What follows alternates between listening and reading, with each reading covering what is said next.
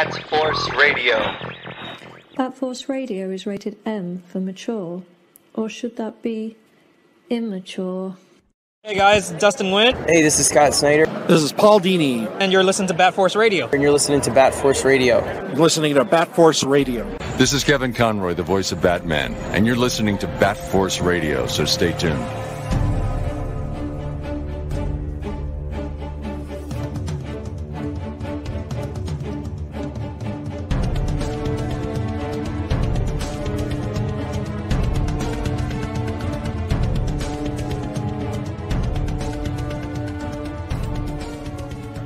All right, welcome back to For the Horde, presented by Bat Force Radio. I am absolutely excited about my two guests today. I was not expecting the both of them, so I'm like super jazzed about that. But Wes and Kevin from Alluvial have joined me. Super fucking pumped to have you guys. Thank you guys for making the time. How you doing? Thank you. So just to kind of give you guys a little insight into the crowd that you're kind of talking to today. So this is, we do a very heavy comic nerd podcast, but bunch of Marvel fans, right? we're branching off into like the music stuff, and I've always been into heavy music and metal and that kind of thing. It only makes sense to kind of use it to really just kind of convert the masses, the little kids who love the comics. You know, they're going to be into this stuff anyway. So welcome. I want to start by saying I've gotten into you guys, I'm sure as many who are following you guys' career. I started, and I love to see the faceless poster in the back. That's exactly where I got into you, Wes. I've been a fan ever since you were on that lineup. And like, I just was amazed when you were playing I think it's the Layla, like your instrumental Layla cover that you do. Like when I saw you playing that, I think on like a DVD or something, I was like, holy shit, that's the fucking dopest thing I've ever seen. And Kevin, Summer Slaughter documentary. Is that what it was? Yeah. Yeah, and that is the dopest shit, dude. And then you recently re-recorded, I think, like doing a demo for one of your guitars or something. Yeah, I mean, I had to do these demo videos for Seymour Duncan sometimes, and rather than like try to come up with some original thing that I might end up wanting to use for the band, sometimes I'm just like, all right, well, that might be a cool thing to do. And then that saved me a bunch of time. And yeah, for some reason, like people really like that. I think it's I thought it was kind of silly, but people tend to like it. I mean, it's because it's a piano outro, but yeah, I mean, I fucking love it. Yeah, well, I think it's camera, like your whole camera thing looks so good. I look like I'm fucking from some Cold War like bomb shelter right now. Thanks, man. Hang on, wait a minute. What is it? Yeah, dude. It's we might just have to do it this way. Like, how do we do this? Here we go. We'll just do the whole show like this. Just this? There you go. Just like that, the entire show. Welcome to the broadcast. Gorgeous. Yeah, dude. I was just telling him before you hopped on. I'm like, God damn, dude, what camera do you use? Looks amazing. And the light, the backlighting. Anyways, yeah, man. So yeah, Wes, I've been a fan of yours. I've literally just been like following you on social media ever since then because I loved your guitar playing in the band, and I've loved all your other stuff. I've been a fan of Kevin's ever since I saw him live with Suffocation. I'm like, who the fuck is this guy? Holy shit! And I've been following him because of that. You know, anything you do, you do stuff with, you're wearing the shirt, Merciless concept. So like, I follow that. I love that. Anything you do with your writing partner, man, like it's always gold basically. And then when I heard that Wes and you were getting together, I'm like, holy shit, dude, worlds collide. Like this is fucking phenomenal. So two guys who I've been following separately, you know, in their respective careers now coming together for a project. I was like, I'm all fucking over this, dude. So, yeah, guys. So what is it? What brought you together? But then like, what keeps you together? Because people jam and it doesn't work out. But obviously, you cracked some code that you guys kind of both like. So what was it that like keeps you guys hanging? What do you got to say, Wes? Yeah, you start that one. I'll start it and I'll let him finish it. So, as you know, Alluvial was like an instrumental band, or at least the first record came out being an instrumental record, and it was supposed to have vocals on it, but it didn't end up having vocals on it. And I wanted to make that happen. And probably the band's only done one tour in 2017. And when I moved here, to Atlanta, I was just kind of in a very rudimentary way trying to figure out how I was going to put it together and get a vocalist and make it the full vision. And there's a friend of mine named Thaddeus Gavura who does merch for a lot of different bands, and as a result, he kind of knows everybody because of that. And did he do merch for Suffo when you were in the band? No, he was just like my merch connoisseur. He was the guy. We were in cahoots because if I wanted a Fetus shirt, I was like, dude, I see it on Instagram. Save one XL for me, and I'll send you a Suffo shirt. Mushroom so we were head, wheeling dealing right? the whole time. Yes, that's him, Mushroom head. Yeah. I was just like, he's always, for some reason, he's mostly right all the time for whatever reason. So I was just like, got any ideas of who's out there, like dudes who are great, who like aren't doing anything? And he was like, Kevin just left Suffo. And I was like, oh, wow. I mean, like, I don't think I ever saw Suffo live with Kevin, but I definitely had seen a lot of the videos, and I was just like, man, that would be killer. So I hit him up, and I kind of like cold called him. I think I hit him on Messenger, and I was just like, hey, man, Thaddeus said like, you might be interested in doing some stuff. And at the time I got the impression that, I mean, and this is probably true, that he had like a bunch of people trying to get him to do vocals in his, in their band. So I didn't expect him to like drop everything. And not that I had all these tunes together at the time anyway, but I sent him some of the stuff from the first record and all that, and I'll let Kevin take it from here. Bro. Dude, like it started with, I remember I was working some shit job, and it was right after I left Suffo, and dude, my inbox on my Facebook was so full of just like Indonesian kids adding me everywhere and fucking all these bands that were like, dude, you're gonna love my band. It's a one-man slam project called Dino Fuck. We got 3 songs. We'd love for you to sing for it. It's like, what the fuck are you talking about? And I remember I was sifting through these while I was working at this shit job, and I remember seeing Wes's, and I don't know what made me click it, but I didn't know Wes at all at the time. When I saw the name Thaddeus come up, he's like, yeah, you wrote me a message saying something like, yeah, Thaddeus is a mutual friend, said you might be into this. Check it out. Here's the link on Spotify. You might like it. It was such like a passive message. And I was just like, all right, I'll check it out. And I remember I had my AirPods on at work. I'm pretending to work, and I had it on. And first song, Colony, starts jamming in my ears. I'm like, oh, it's like a prog metal band. Like I started judging right away. First few riffs, and then it fucking comes in. I was like, all right, I'm going to go pretend to shit for 40 minutes, and I'm going to listen to the whole album. And I fell in love with it. And I think it was one of those things where I find I'm picky with stuff. Like I love my slam, I love my brutal death, I love my tech metal, I love everything about all those different things. But like with just listening to it and not knowing Wes at all, I was like, I can't put my finger on what this sounds like. You know what I mean? Like just listening to Deep Longing, I'm like, there's not a lot of like bands doing this in the sense of like, you have the brutal sound that's going to bring in an actual brutal death metal fan base. You have the prog like techie, fundamental, real structure guitar playing in there, and it was balanced so hard. And then Occlusion happened, and then I heard that Monster Breakdown song, and I was like, all right, Wes gets it.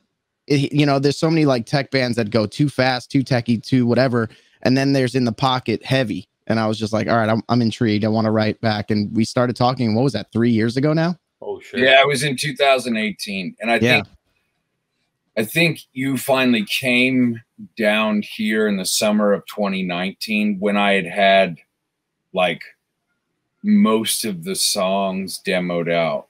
Yeah.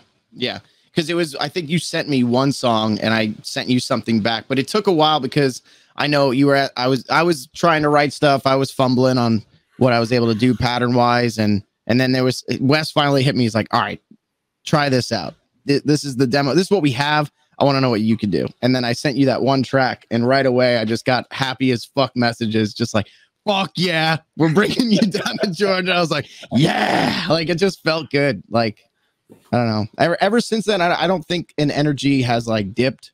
I think everything has been fucking smooth sailing. And then it's just been an addition of like, hey, we got a full album on the way. We're going to record with this guy, John. Fucking after we hear all the songs tracked and done, me and Wes are driving back home just going like, we just did that shit. Do you understand what that fucking sounds like at all? Like, are we comprehending what we're doing? And then we got Tim, and then we got Matt, and then we got Nuclear Blast, and then we got music. It was just like, it's been one after another fucking like, oh, I can't wait to get it moving. You know, like it's been awesome. It's been, and the thing I think, at least for me as a fan of both of you guys separately before this, this sound, the things that I'm hearing with the first two singles, it just makes so much sense. You know, I don't know if I can't describe it, but the backgrounds that you guys have had, and then that culminating into this project, like I think, you know, like for example, you know, I listened to your Vox and Hops podcast, Kevin. Great fucking interview, by the way. So if anybody wants to listen to that, it's a really, really great interview. But you pretty much came from a place like, I think just like me, you started listening to like classic rock and stuff with melody. And Wes, you know, playing like the Layla lick on the guitar, a piano piece on your guitar, like that's super melodic. And the thing about it is you guys are heavy as fuck and you have that, but then you know how to hook the listener. And I think that's like when I'm listening to these songs, like I'm fucking jamming, but I'm like, oh God, that is a sick little sweet, you know, part. And like, you know, it's like chocolate and peanut butter, man. Like I didn't know I was waiting for you guys to work together on something like this. So it's very cool to hear. Speaking of that, I just want to throw this in here real quick because on Vox and Hops, he did mention it, but hell yeah, this was like the first thing that got you. What if, and I think this speaks so much to like, fuck yeah, dude. It speaks so much to the eventual sound, but like, just look at it. Tell me that's not the most metal thing you've ever fucking seen. And like, the reason why I said that is like, I remember being like 11 fucking years old in the backseat of my mom's car in like a partial car seat. You know what I mean? And that was on the floor. And I remember looking at that. I was like, what the fuck is that? You know, I've never, like, think of it. I've never heard it. I've never, whatever. And then I remember like stealing it from my mom and just like hung that on my wall. I knew nothing about it when I first saw it. And then I like got into that. And then my mom was like, oh, creeping on me that I fucking stole that from her. And then she ended up buying me a Black Sabbath record. And that was the virus that started it all. There it is. Yeah. That's so for the audio listeners, that was Meatloaf's Bat Outta Hell cover, which is one of the sickest looking things ever. Like, you know what the back of that CD looks like? I can't remember. What is it? That's the fucking funniest part. It's just him just fucking all chubby and tight button shirt. Yeah. There are some just like stellar songs on that record. Oh, of course. Dude, did you guys know that this is one of the top 5 selling albums of all time? I had no idea. I mean, I wouldn't be surprised. So what would it be like Appetite for Destruction? Yeah. And there's Garth Brooks in there too. Yes. Garth Brooks recorks. Yeah, like Garth Brooks. There's like Appetite. There's, I think, is it like Michael Jackson, Elton John? It's just like, it's in there with like insane, unreal like albums. But yeah, you know, I think when you're a kid and you see an image like that, but then you listen to the music and it's so melodic, you know, it really sticks with you and kind of bakes into your DNA. And, you know, it kind of sticks with you the whole time. But, Wes, I apologize because I have a lot of picks. You know, I didn't realize you were going to come on. I thought it was going to be just Kevin. So some of these picks are very specific to him, but you know, we'll go back and forth. But the thing too is, this, I think everybody, I mean, around our age can agree that this was something that kind of spoke a lot to a certain age group. Slipknot, Disaster Pieces, DVD. Specifically, Kevin, like, what did this do for you? Fucked my life up. No, I dude, like, I was surfacing on repeat. Remember when DVD players, you could just set a certain chapter to repeat?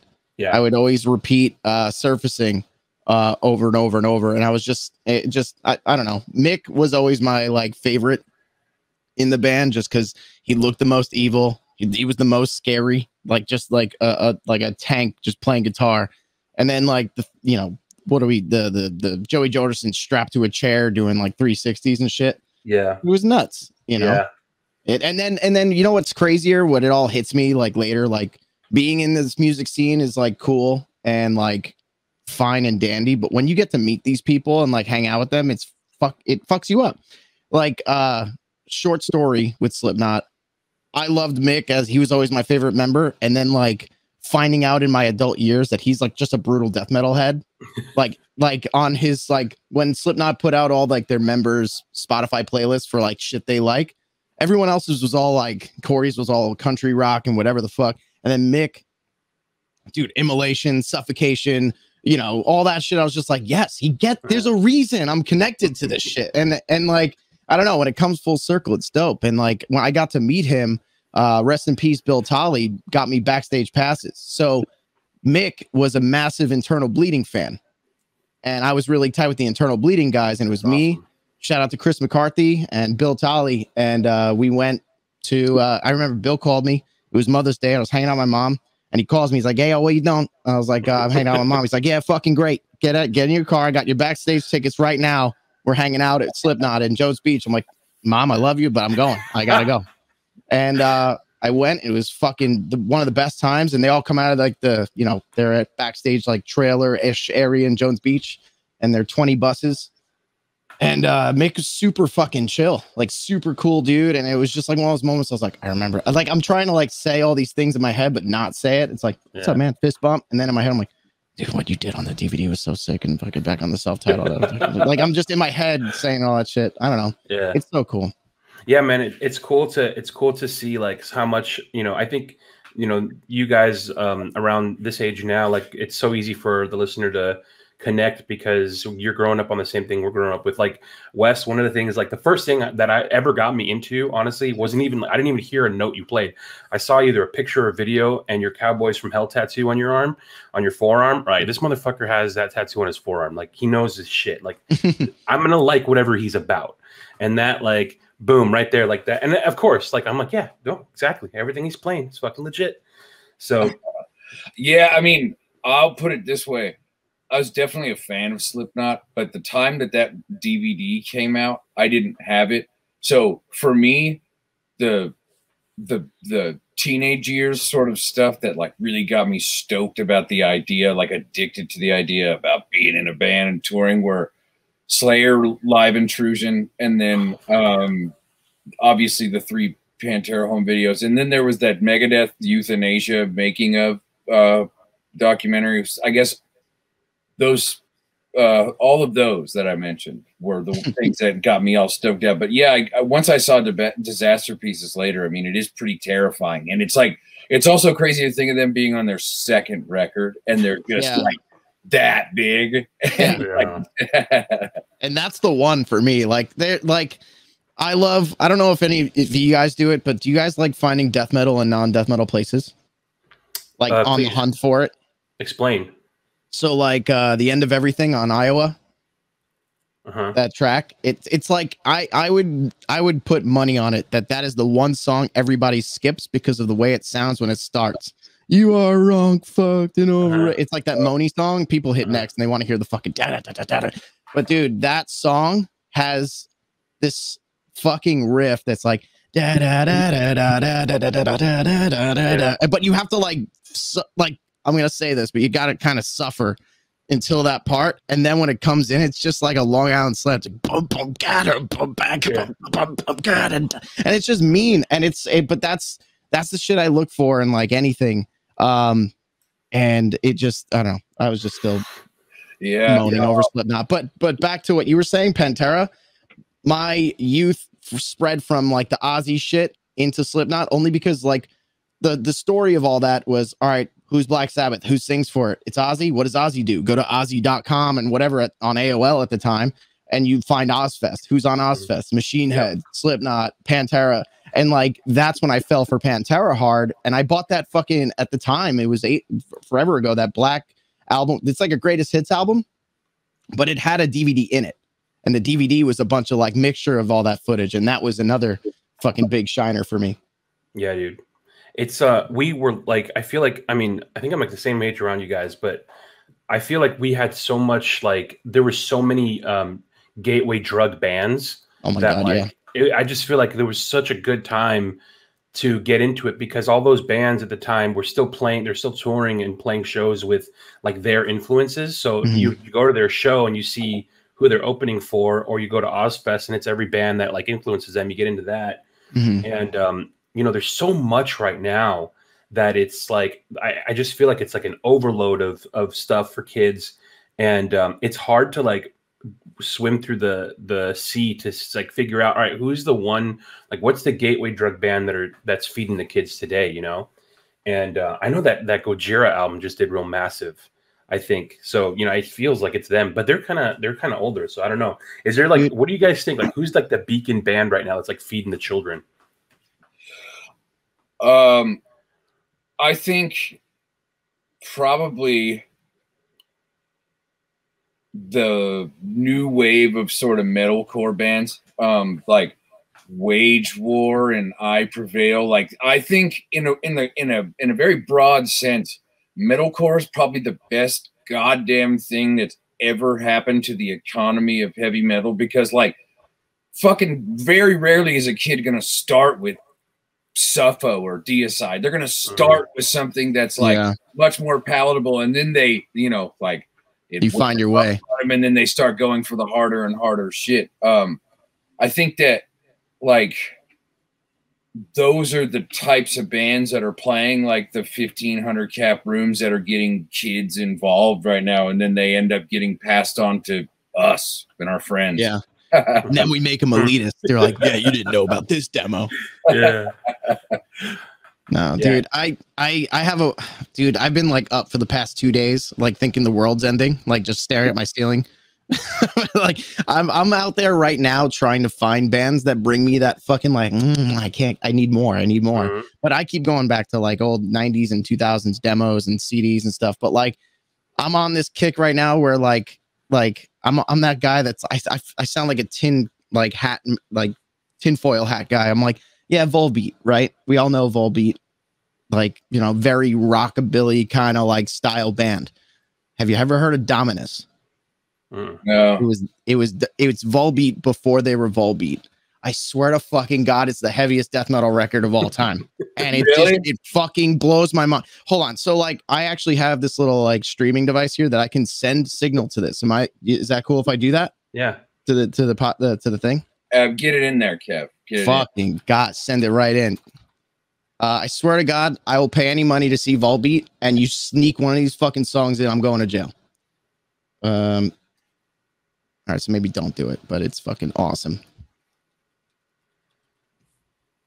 I gotta find the fucking thing. God damn it. I forget the name of the record, but it's right here. While you do that, I could tell a quick story. Yeah, go for it. It's a Thaddeus story. So I think, Wes, you might have been on this tour. I can't remember what it was. It might have been, what was it the DVD was from, or the documentary was about, where you're playing Layla? Slaughter. It was Slaughter 2012. It might have been that. So was he doing merch on that tour, or was he working on that tour? I feel like. No, he did a tour right before that with doing merch for Fetus, the Metal Alliance tour of 2000. Maybe that's what it was. Okay, so it must have been there. House of Blues Hollywood. They had the merch in the parking lot on the outside behind the venue. And I don't know how. I mean, I just see him all the time at shows working. Like he's always working his show. So I see him. That's what it was. He was doing Veil of Maya. He was doing something with Veil of Maya. So he's on the stage, you know, with Veil of Maya, as helping him set up as they're going on the stage. I want to say Veil of Maya. It was like Veil of Maya, Trivium, and In Flames, like massive fucking tour for them. And so I see him on the stage, and like he's wearing this fucking cat t-shirt, you know. This is like 2012, and it was before he dropped all the weight, you know. So he was a bigger dude. And he just fucking sticks out because he's got this massive curly hair. He's a big guy in this fucking cat t-shirt at this metal show. And I'm like, who is this guy? And so I saw him later doing merch at the Metal Alliance tour. And I walk up to him, and I don't remember whose booth he was at. But I was like, hey, dude. I was like, saw you work on the stage at Veil of Maya. And he's like, oh, yeah, cool. So I talk to him, whatever. And like I kind of step off to the side. And he looks over to whoever else he's working the booth with. He goes, yeah, just doing stage. What does he say? He's like, doing like stage management or something. Like he's like, yeah, I was doing stage management for Veil of Maya. And the guy who he said that to got so fucking mad. And he was like, just because you set up a fucking microphone doesn't mean you were doing anything else. And my buddy and I like cried laughing at how mad that made that guy. Like, and Thaddeus was fucking laughing too. But it was just so funny how like he made that guy so mad just by like, just working the stage, no big deal. But yeah, dude, he's a funny guy. Or just like fucking Thaddeus on here. I really would, you know, like it makes so much sense considering that he's responsible for the birth of this band a little bit. That's fucking awesome to hear. But no, I can tell you all about his Oceano days too. Oh yeah, he was doing merch for them as well as a bunch of other bands. He's got to have so many awesome He's stories. witnessed the trajectory of many bands. I mean, like, I'd say he's probably one of the more tenured crew people I've ever met, and everyone loves him. So, I mean, it would be an interesting podcast to be able to talk about a lot of stuff. My last memory of Thaddeus, it was when actually I've seen him in Portland when we played out there, but my favorite one is like it was that Summer Slaughter that Fetus played. And he was working with them, and I went and said hi to all the guys, and they were like, yeah, come hang out after the show. I go knock on their bandwagon door, and I walk in, and like John has got his glasses on, reading a book. Trey's drinking a glass of wine, sitting down, and like Sean is on his laptop, and then there's fucking Daddy's like, what's up, man? Like, let's go. Like, it's like he's carrying all the energy of that whole bandwagon just in one human, and everyone else is like, yeah, just go have your fun, man. Whatever. Yeah, that's fucking awesome, dude. I got the record here. Let's see. Tell me if this cuts through.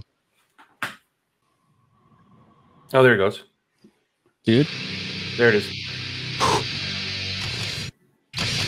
Volbeat. What?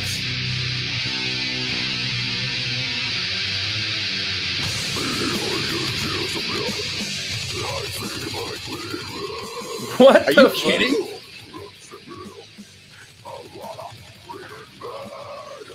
Wow. I didn't know this. Bro, it's one of these things that I go to the show and I'm just drinking because I'm more mad knowing they're not playing this. Like, that's in their brains, but they're holding it from you.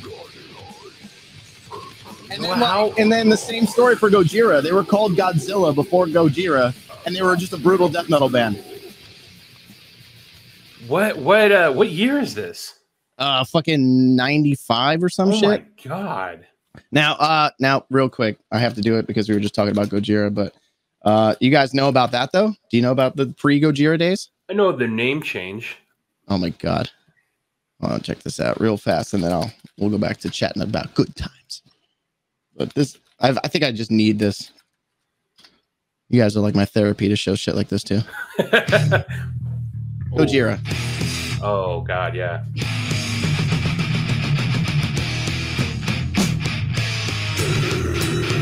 Oh god. It's just like, you know, this is where in my brain I just say like fuck the bands that, well, not fuck bands, but like fuck the terminology of like saying getting a mature sound. Yeah. We all do this for a reason because it's death metal and it's sick. Yeah. Why mature when you can go dumber? Sorry, what? Hey, I mean, there's something about their sound that's always had like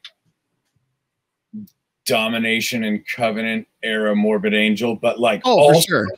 But also like in this weird way, Load era Metallica, like something about the sonics and things that they went for. So like I always think that it was in there. And like while I haven't been the biggest fan of them watching them mature on record, Gojira, I mean, every time that I see them and I hear like new songs, I'm like, oh, okay, I totally get it now. It's always something that that has a much more of an impact on me live than it does when I hear the records. That being said, I mean, they have been a band for fucking 25 years, and they probably want to pump the brakes on the techie sort of DM shit, and more power to them.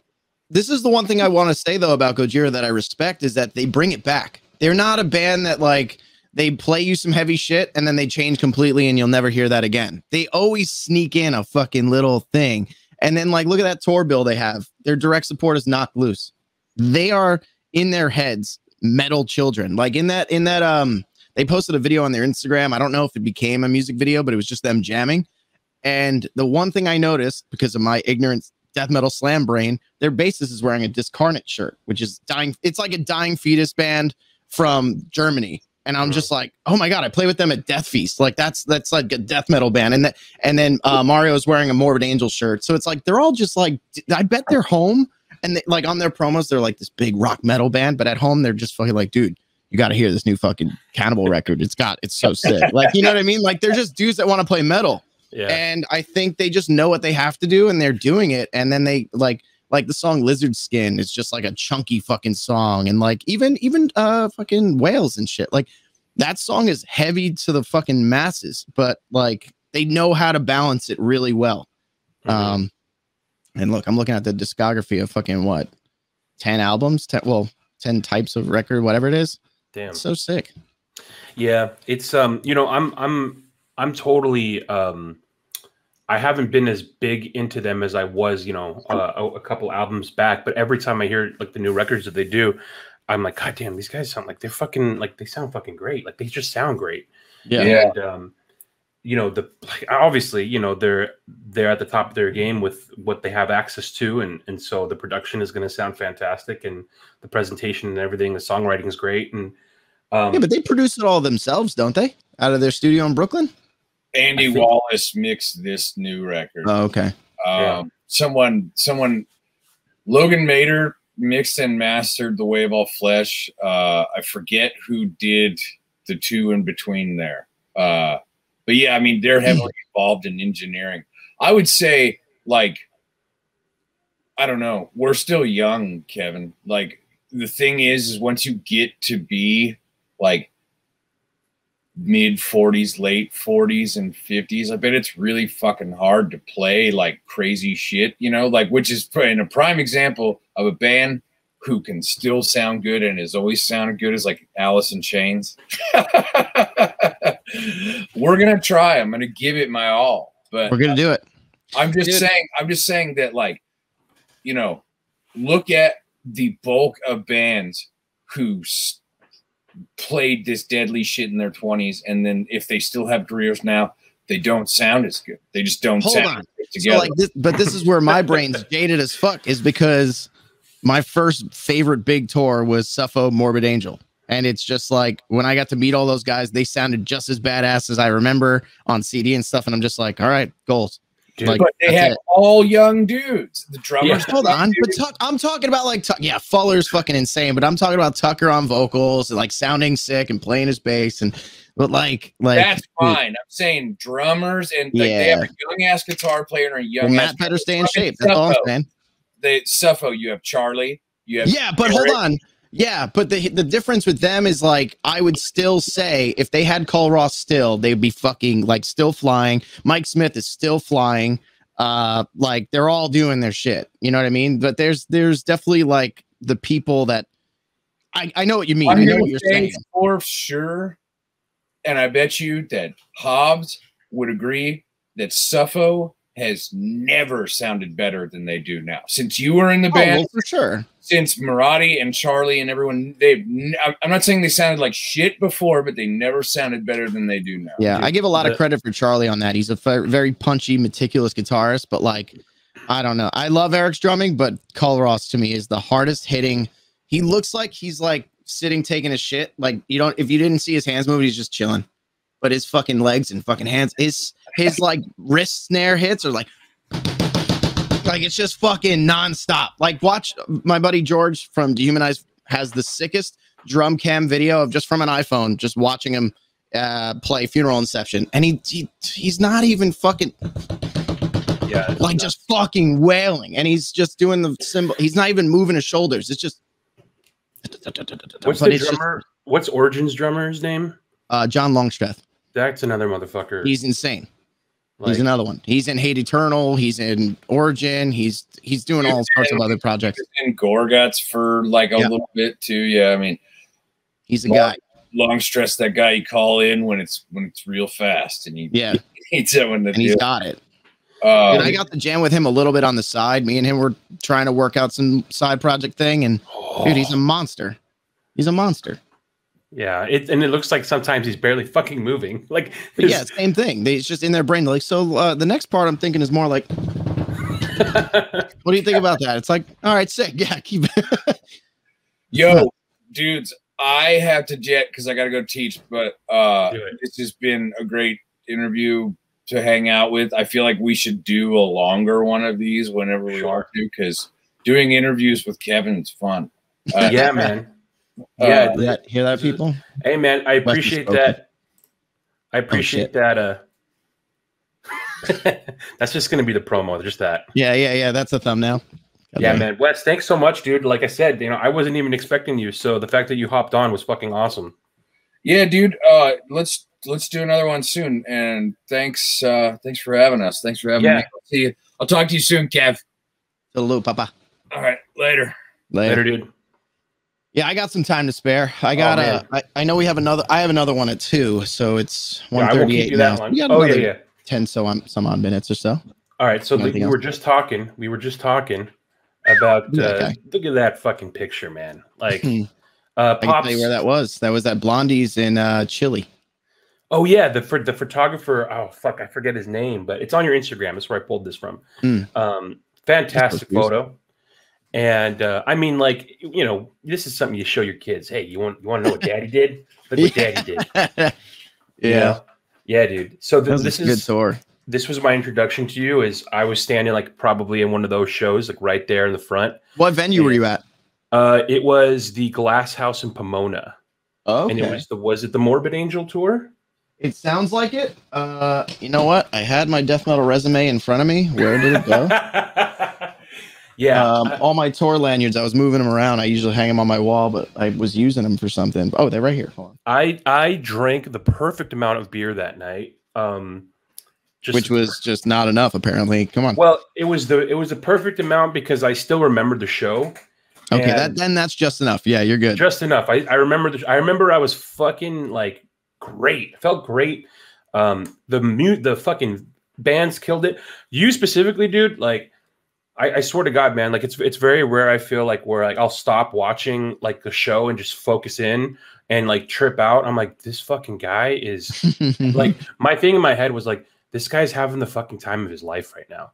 Because like at some point, I don't know if it was near the end of the set or whatever, but you like you made it very clear.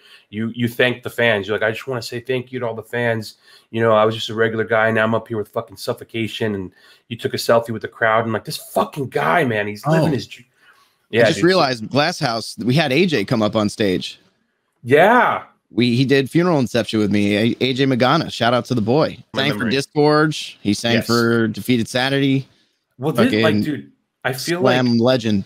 Suffocation is like, you guys are like, Suffocation is like the hangout for like all these bands. Like, who else was in Disgorge who was also in Suffocation? Well, I mean, Derek Boyer was. You know what? Derek is the guy that always surprises me with like, hey man, remember when I was chilling with those guys when I was in Deeds of Flesh? Oh, when I was in Dying Fetus, when I was in, and he always just drops it on me. I'm like, oh fuck, I just Dying Fetus. It's one of those things in the passing of like, he was always going around. He was in Vital Remains, I believe, for a bit. He was in, I believe he was in Fetus for a short bit, and he was in, I believe he was in Deeds. I believe he was in dude. One of the best bands no one talks about is his original band, which also had AJ singing in it. Deprecated. They have a 4 or 5 song little EP rolling around the internet there where they retracked. There was a demo, or no, I'm sorry. They had an EP and then they re-recorded the EP in like the mid 2010 ish, whatever. And Hobbs did guitar on it, and it's fucking incredible. Yeah, dude. It's just like, I feel like it's like a revolving door. Just like if you go onto Suffocation's Wikipedia, you click on the members, and then you just follow all the bands. You'll be in a good spot. Oh yeah, and it's just like you said, man. That's like your new lineup for Ozfest, where you get into one band, and you're like, all right, who else is this guy playing with? Well, I can run down the list right now. I think it's more not even about who else was in that other band. It was more just Long Island. You're talking Long Island death metal scene is.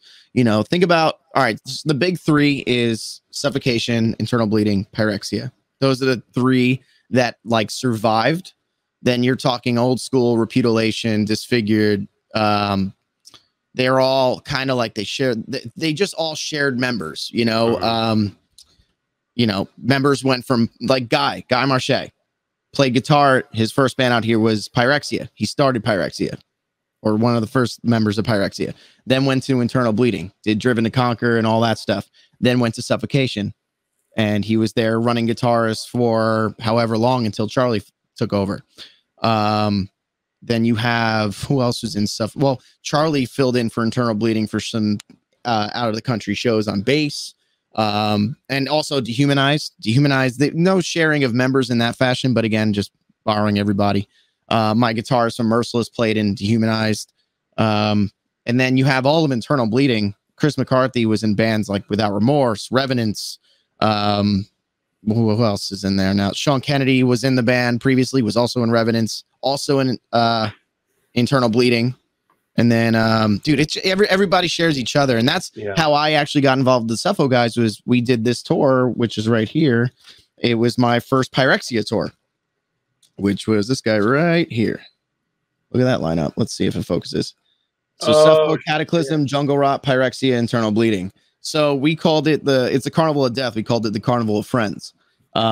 Pretty much it was just like and Blue from, he's now the bassist of Fit for an Autopsy. But his original band, Dysentery, he was always like our other fucking brother in terms of slam death metal bands. He was filling in for Internal Bleeding on this tour. But dude, I remember the first time I got to hang out with like Suffo every day. And then I remember Derek and them coming up to me like, dude, you fucking sound insane. Like, we didn't know you existed. You know what I mean? It was just one of those things that happened because Frank did the first 2 weeks. And Frank was the first one being like, holy shit, this is nuts. And I got word that he talked to Derek and he talked to everybody and kind of embedded me in their brains. So the minute I left Pyrexia, they started hitting me up. They started just chatting to me, just like seeing where I'm at, seeing what's going on.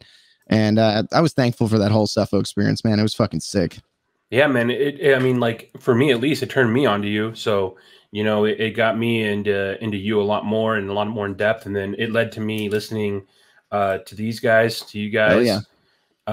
Merciless, just fucking this album, dude. Like, I remember when I first heard this, like when you guys first announced it or whatever, and it came out and I was listening to it, I'm like, yes, yes, yes. You know what I mean? Yeah. It was just one of those, yes. Like, yeah, we're that band that's always making a comeback. So it's kind of like, you know, half that album is songs from 2011, 2012. And then like the other half is all new stuff. So it's like we always had songs. We always had really cool moments where actually, dude, it's almost like I prepared for this. Like I was just cleaning my room the other day and I'm going through old flyers and stuff. But like we had a cool run, man. We had like Fetus was hitting us up to do some direct support shows. And speaking of Dysentery, this is another flyer that I have laying around. So it's Parasitic Ejaculation, Splattered Entrails, Torture and Deception, Mercy Blow, Us, and what else I got here? One of my favorite shows that I fucking got hammered and like cried at. Where is it? It's in here. I put it somewhere. It was a Hatebreed show that we played, and it was Hatebreed, Shadows Fall, Dying Fetus, Contortionist, Merciless Concept. Wow, bro! And it was just a few days after my birthday, and it was in 2013. Yeah. And dude, I remember just being so fucking hammered. I was hanging out with. That's when I really first met the Dying Fetus guys. And I was getting all hammered with them. I hung out with the dudes in Shadows Fall, got to meet Jamie, got to hang out with their crew. And then I remember my friends dropped me off home, and you know, you get out of the car, you open the front door and you're just kind of like realizing none of your senses are working anymore. You're like, oh, there's lights on in my house. I got to hope I fall in my bed. My mother just asked me like, how was your day? I was like, awesome. I remember just feeling it because, you know, Hatebreed does something cool that they don't usually do in other venues or states, or at least I don't know about. But whenever they play Long Island, because they're a Connecticut hardcore band, their whole fan base in Long Island is the old school hardcore kids. Like I played with them in Virginia. We played two dates of that same tour. We opened for them in Virginia, and I will flat out say for myself and my fan base, my fanning of the old Hatebreed stuff, they played one song. They played Empty Promises, and then it was over. And I was like, oh, we just drove all this time just to see that. I was, that sucks. and then I got to meet them that night. They signed a shirt of mine. I had an old Hatebreed shirt. I was like, what are you guys doing for Long Island? They're like, what do you mean? I was like, well, it's sold out. You know, it's sold out show at Revolution. They're like, oh shit. They started looking at each other like, all right, shit, that's cool. Dude, the first fucking song, they open up with like fucking Smash Your Enemies. Then they play fucking, Worlds Apart. They're hitting you with fucking first 2 records, the whole show. And then they end with like Destroy Everything and fucking I'll Be Heard. They just threw it in there. They didn't even want to play it. The whole show was a fucking fight. Like it was just a clobbering mess. And dude, it's so cool. And that's why it hit me. I remember a girl met up with me on that show and I fucking bailed on her. Because it was like, dude, it all started. It's Fetus's fault. I blame them because Fetus, they never play schematics. Every time I see them, it's my favorite song of theirs, and one of my favorites. And I was explaining to the girl, I was just like, I really hope they play this song. Like I'm drunk, I'm just venting to someone that doesn't even know what I'm talking about. I was like, yeah, they play this one song. They never fucking play. And as I'm saying that they don't play it, the sample comes on. Oh shit. And then I just threw my beer across the room and I was never to be seen again. I was just moshing for the rest of the night. It was just a blast. Great, dude. That is some good shit. I hope we can start doing that again in the next few months, dude. We need to get tours going. So as far as from what you're hearing, what is the time frame on when you think, at least with like your stuff, you'll get to go out there? I mean, hopefully there's stuff we can announce soon.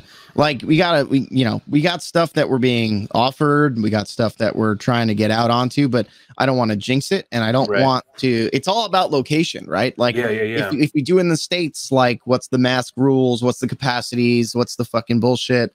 And then if it's overseas, we're hoping like we can even, like it's still I think in Germany, they just opened their restaurants. They I don't see them jumping to shows. Like we've had restaurants here in New York open all pandemic. And everyone's been bitching here like it's a fucking plague. Or like, it's like, oh, how come I have to wear my mask from my car to my fucking restaurant? It's like, shut up. Just put it on, go get your food and get out. But like, where other places like the UK just opened their restaurants and bars and shit. Yeah. We've had it all pandemic. Just like, oops, like if there's booths, you got to separate, like have one in the middle. Who gives a shit? Go enjoy yourself. That's the thing is, there's a lot of stuff already being announced, but like the fear is, obviously that stuff can get canceled again, and then another one. It is. It all it takes is fucking like 5-10 people and to fuck up something so big. And like we're seeing Bloodstock Fest in the UK, but the thing is most of the bands are based out there. But I mean, I did see an updated flyer that I think like Devin Townsend's on it and all this other stuff. So I'm hoping, dude, I'm just hoping, Yeah. Knock on wood. I want to give you some time to chill before your next one. I know you got another one coming up, but I want to real quick touch on this because it kind of full circle for you. That was one of the best days of my life. Yeah, dude. Like you talked about how you got into the Meatloaf album, got you into the Ozzy and the Black Sabbath stuff, and then you're like, all right, well, what are they? Oh, they're on tour. Ozzy's on tour with who? And you saw the Ozfest lineup, and then fucking years later, you are playing Ozfest. So again, full circle. And this was, I mean, historic is not a big enough word for this one. Was this the first time that they split it into Ozfest and Ozfest? Like, I don't believe so. I think they did split it previously because they just had separate days because previous years Slipknot played. And I actually got to speak with, V-Man and, those guys. And they were saying like, I think Mick was doing something medical wise and Corey had Stone Sour going and everybody was just in their different places. Like on that first day, I don't remember what his name goes by, but, Sid, their DJ, had his own DJ set on the first day with us. Because in the front, all right, so the way it was weirdly set up, but there was a nuclear Scream, I think. Yeah, okay, so then there was we had our own stage for nuclear blast bands. So it was like we had our own little stage party to the side, and then there was the two main stages, but they broke it up pretty well. But yeah, that was my experience. But dude, I remember we played. I ran off that stage like a fucking kid. I got my fucking little backstage, it's right here. I got my little backstage pass. I was flashing around. I got hung out with fucking Jared from Machine Head. I was hanging out with that's where I met Doc. Here we go. Doc from Bad Wolves. We were hanging out. Shout out to fucking Dan Kenny and Pat Kenny. Love those boys. And dude, it was like one of the funnest days ever. So, and I convinced the guys, the Suffo guys, to stay an extra day because we had a day off the next day. I was like, dude, let's just stay here. Yeah, just stay here and just fucking drink and hang out. The drive is not so bad to the next show. Like, just hang out, network, fuck around, and dude, it was fantastic. I had a fun time. I was sitting with Dan, Kenny, and them from Suicide Silence, and we were just fucking having a ball. We were partying very hard, and then just watching Deftones, and it was just like, what are we like? What's better than right now? You know what I mean? Yeah, dude. Another band, goddamn, so going so strong and for so many years, putting out some of the best shit in their career, man. It's fucking unbelievable. Yeah, they make you think they're tired, and then they hit you with another one like, haha, gotcha. Yeah, you know, everyone's like, White Pony, and then Diamond Eyes comes out. You're like, oh, dude. Fuck, dude. Like, now this? Yeah, when Diamond Eyes came out, I remember thinking at the time, heard it for a couple times, I was like, I might like this better than White Pony. How is that possible? Right, that's what I'm saying. A lot of people had that feeling. Like, the first song, bow, bow, bow, bow, bow, bow, bow, you know, like, what are we doing? And I think one of my favorite songs, probably top 3 now, is it Beware the Butcher? No, I will say this right now. I'm not someone you can call a fan, but I'm the guy that presses play and doesn't stop playing. You know what I mean? I just let it run. And I'm like, and they're like, oh, what's this? I say Deftones.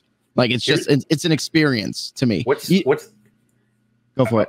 I'm trying to think on Diamond Eyes. It's the riff. Dun dun dun dun dun dun dun dun.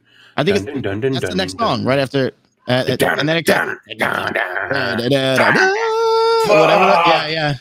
That song, whatever it is. Yeah, that's when I was like, this is the fucking sickest shit. It's hard. It hits you hard. It's like, dude, like, I don't know what it is about like rock bands that know how to do breakdowns. Like, side note, this is unrelated, but also related, like in terms of production, like how Deftones is such a massive band. One of the funniest things in my head that always comes through is, what is it? I think Eve 6. You know the band Eve 6? Dude, they have the nastiest snare tone I've ever heard on any album. Like, I don't know the name of that song, but it was in like Out Cold, like that surfer snowboard movie, and they fucking snare. I remember just being like massive. But anyway, dude, do you follow the Eve 6? I guess he's the singer. I don't know, the main dude. I don't follow anything they got going on. Follow him on Twitter, dude, because he is literally interacting with, like, I mean, he is fucking amazing on Twitter. One of the best Twitter follows, because like, he straight up, I forget, recently he was like, yo. He's like, death metal bands. I want to do a tour with a death metal band. What death metal band should I tour with? And legit, all these fucking bands, like legitimate bands, are like, bro, let's do it. Let's get this fucking going. I mean, and he's like, dude, he's listening to him and shit. And he's a great fucking interaction. What's his handle? I think it's just Eve 6, dude. Like, Twitter. It's just from the band's page. Yeah. It's fuck's sake. It's like, I don't know if he's the only remaining like original member, but he does it off of the Eve 6 Twitter, and a fantastic follow, dude. Like, I gotta want to follow him from the Alluvial page. Do it, and then fucking go on a fucking Eve 6 tour, or at least a show or something. But dude, I don't want to keep you too much for your next one, but I do want to shout out your links. Yeah, thank you. Let us know what's your Twitch. Right there, baby. Twitch.tv/Kev Muller. You'll find me there. I'll be doing a record release kind of listening party, performance party on the 28th. Around 8 p.m. Eastern time. So make sure you check it out. Twitch.tv/Kev Muller. I got some things in the works, man. I'm trying to like turn it into a podcast thing down the road. We'll get some, performances. Follow me there. When Alluvial goes on tour, we'll be streaming it from there. So it's going to be a cool hub for the band if you're really checking out the new Alluvial stuff. Pre-order Sarcoma comes out again on the 28th. Alluvialofficial.com. As well as Kings Road merch is our merch store at the moment. It's also on our website. You'll see it there. We got some, I think, limited. I think we're running kind of low on the vinyls, so check those out. I think it's a print out of 1,000, so worth getting your hands on. Badass. Hey man, this was fucking rad. I really appreciate it, dude. No problem. Like Wes said, you guys are obviously always welcome back. Maybe sometime after the record's out, and maybe when there's like hope for some live stuff, and just to get that going. So. Yeah, dude, this fucking ruled. Thanks so much for taking the time, man. No problem. Thanks for having me. Like Wes said, we'll get it together. One other shameless plug. Follow me on my Instagram, people. Instagram is where you'll find anything about me, because I always be posting on there stories and all sorts of shit. Just at Kev Muller. It's true. I stole some of your pictures from there. For this very I'm looking at my own feed here, Yeah, exactly. All right, dude. Well, have a good one, brother.